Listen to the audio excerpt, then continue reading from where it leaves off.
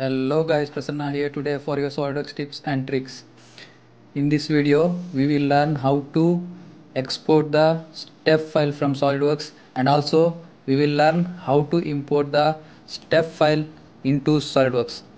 First, we will see how to export the step file from Solidworks. As you can see guys here, I have one part file. So this one we will try to export as a step file. For that, you have to go to the file option and just click to the save as option, and then select the save as type. In that, you can see guys here step AP203 and AP214 options are available. I am selecting the AP203 option. You can select anyone in these two options. I am selecting AP203.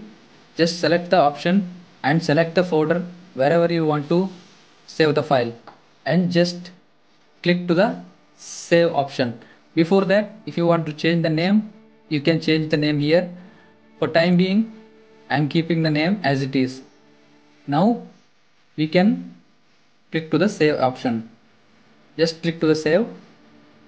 As you can see guys, your step file is created here. I named it as part1 dot step format. Now the same file we will try to import into SolidWorks. For that, I will close this window, and I will go to this folder. You can just drag and drop the file, or you can go to file option and just click to the open option. As you can see guys here, the file is not visible. To make it visible, you guys have to click to this drop down menu, and then here step AP203 option is available. Just click to this option. Now your step file is visible. Just click to that step file and just click open.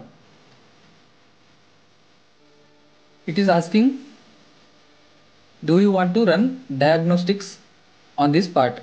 Just click no.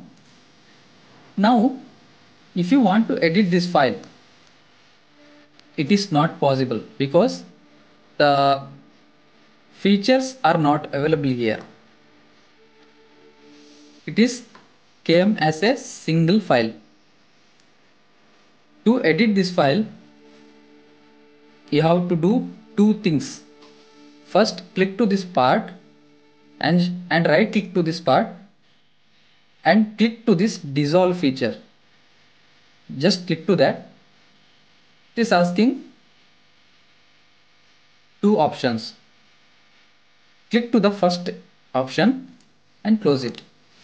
Now it is created as a single file. There is no options under this file. So just click to this file, right click to this, go to feature work, click to the recognize features. Now keep it as automatic. Feature type also keep it as standard features. Here in automatic features, except volume, everything keep it as checked. Now click to OK. As you guys can see here, it is recognizing the features. It is already recognized all the parts. Now it is creating the features. Each features it is creating. Yes, it is created now. As you guys can see here, you can edit this. See, you can edit this extrude option, extrude features, and you can see here the holes, and again the main important feature, that is fillet and chamfers. That's all guys. If you guys learn this topic properly, then please don't forget to like this video. If you guys need support from my side in future, then please don't forget to subscribe to this channel. I think that's all guys for this video. Thank you for watching this video. We will meet you in the next video. Bye bye guys.